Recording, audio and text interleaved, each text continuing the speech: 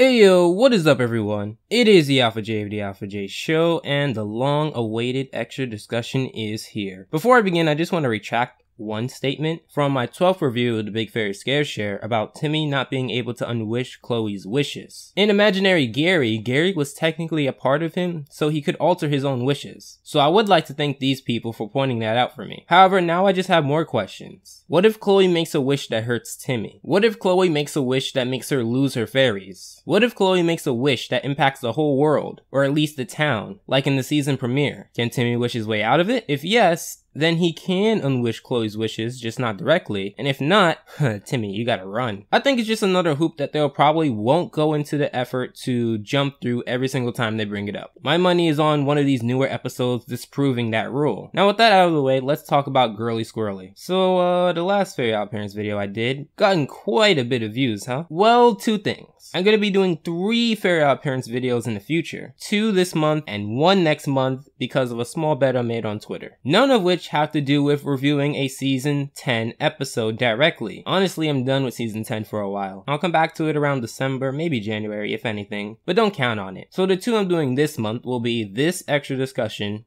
and another character clash. And then the third one will be rewriting one of the episodes from Fairy Odd Parents. Although, from the time of me writing the script and the time of me recording, in the middle of that, I saw a season 9 or season 8 episode that was really bad, and I do want to talk about that, but I might wait until December or January like I said. There also seems to be a bit of confusion about the logic behind my title. It does state that this season is the worst season of modern Nickelodeon, and that's one man's opinion. However, if you go to around, let's say, 5 minutes and 38 seconds in, you'll see on the screen that I'm basing that off of what I've seen so far. Part of my style is always to tell you the reference point of what I'm reviewing. Teen Titans Go reviews? I told you that I didn't really watch the original. Rocko's Modern Life? I told you that I did not grow up watching this. Fairy Odd Parents? I tell you I'm a big fan of the series. Powerpuff Girls? I told you as a child I was not a big fan, but I grew up to appreciate it. I do this so you know where I'm coming from. Maybe if I did grow up on Teen Titans, I would be either more or less mad at the spinoff, but I can only tell you what I know. I said that I've only watched 2 episodes, then deemed it the worst season of this year so far. People who bring this up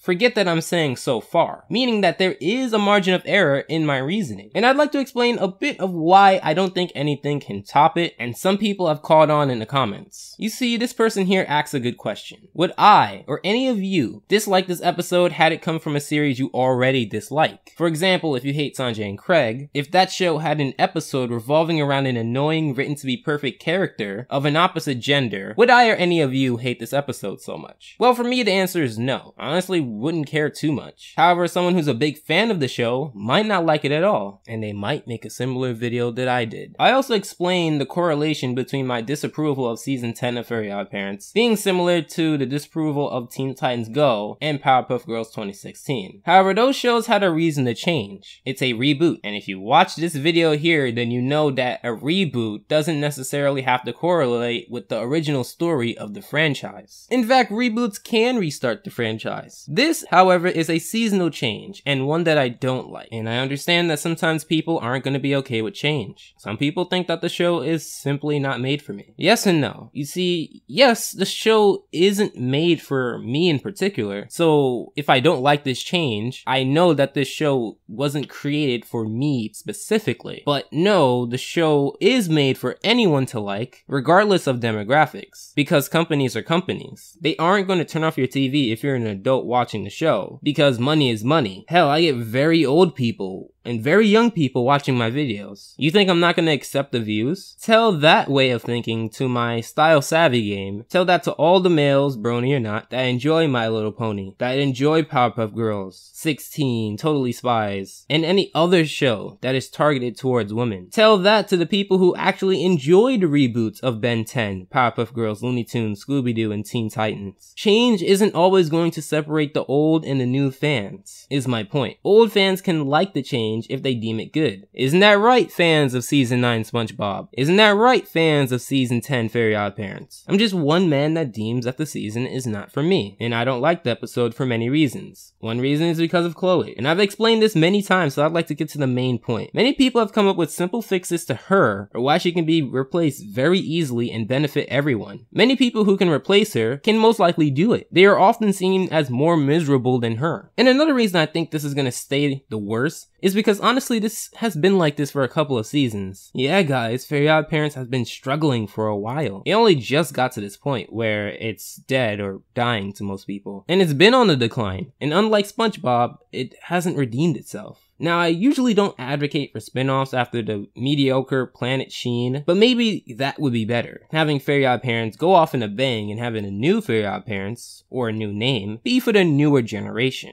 And I can respect that more, but all of this is part of one series. So yes, that does bring down the series as a whole. And here's another reason why I don't like the season as a whole. Of the changes, it fails on two major parts. You see, Fairy Odd Parents is supposed to be a show revolving around immersing yourself into the show. Kids running the world? Cool. Most wanted kid? Cool. Skating down the biggest ramp? Cool. Getting stuck with the new kid in class who's better than you in every single way and having to share a part of your life with this person? To me, that's not cool. Chloe is not relatable at all, especially for a town like Dimsdale, where all children are seen being miserable from time to time for a reason. And off the top of my head, isn't Dinkelberg supposed to be perfect? And he's seen as the enemy to some people in the series. I've kind of explained here in my character clash why Chloe as a character really cannot be a protagonist the way that she's written. Just off the top of my head, Chester and his dad, Tootie and his parents, Emma and his Boyle, Veronica and her identity, AJ with Francis, in fact nearly every child with Francis actually. Trixie even. If she isn't told that she's pretty all the time, she has a mental breakdown, and that sounds like misery to me. The first episode did not explain why she got fairies, point blank, and it's really insulting that they bring it up just to not explain why. So already she's out of priority or privilege. And I explain here that basically each character is built off a priority, so why shouldn't I see her as the enemy? Also, trust me guys, it isn't just Chloe. It's the writing too. The episodes feel loud and fast when before it wasn't really this harsh. It seems like they're brute forcing these episodes with their reusing of jokes, and then the opposite happens. For example, in their shouting of words when it doesn't make it any more funny. The pacing is very terrible sometimes, and the show feels wacky just for the sake of being wacky. And some people have questioned my purpose of pointing out animation errors. Well, here's how I see it. A professional should be judged at a professional standpoint. If a third grader was judged from a doctorate's point of view, he would most likely be seen as dumb. However, if a doctor was judged from a third grader's point of view, he would be getting nearly everything right. Should a professional, made for national or international television show in this modern age of cartoons have glaring and blatant animation errors, not only called out by me, but other reviewers as well. And it's not that I'm analyzing this frame by frame, I usually see these on the first time, on my honor. The mistakes here are so frustratingly simple to fix.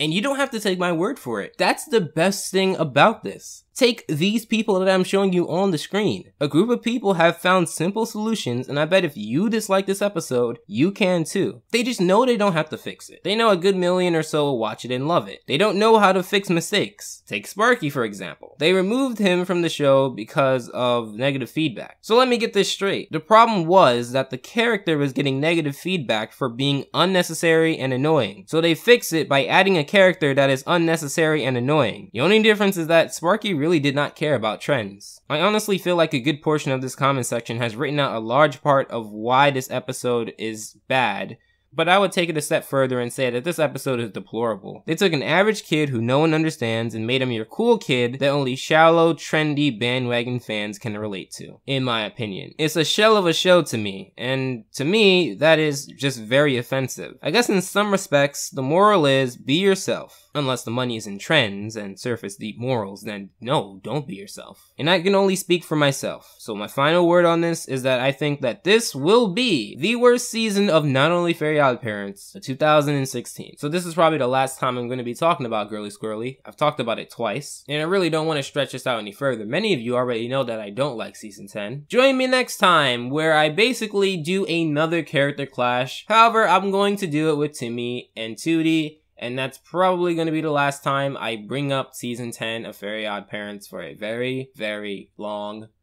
time. Anyways, guys, I really hope you liked this video, and as always, I hope your time is well spent, and Alpha out. Hey yo, what is up everyone? It is the Alpha J Show, and this is Extra Discussions, a segment on the animation bonus block that is unscripted, with me basically going off of a list of points that I want to talk about for a particular show. Now, why exactly am I doing this particular episode, Yours, Mine, and Mine? It was my #1 pick on the top 10 SpongeBob episodes rewritten, and it's also my least favorite SpongeBob episode of all time. And I just want to explain a little bit why.